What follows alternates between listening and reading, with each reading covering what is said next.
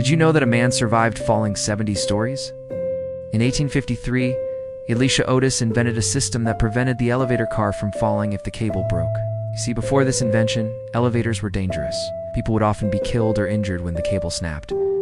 But Otis's system, often called a parachute brake or safety brake, made elevators safer.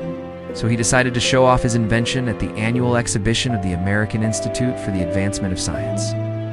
And what better way to do that than to step onto the car himself and cut the cable? As the car fell, he shouted, "All safe, gentlemen," and the crowd watched in suspense as it came to a stop just above the ground floor. Some people claim that P.T. Barnum, the famous circus performer, was in the audience, but that's likely not true. Still, the demonstration was a success, and it showed that Otis's invention could save lives. After that, elevators were installed in several buildings, making skyscrapers more accessible to the public.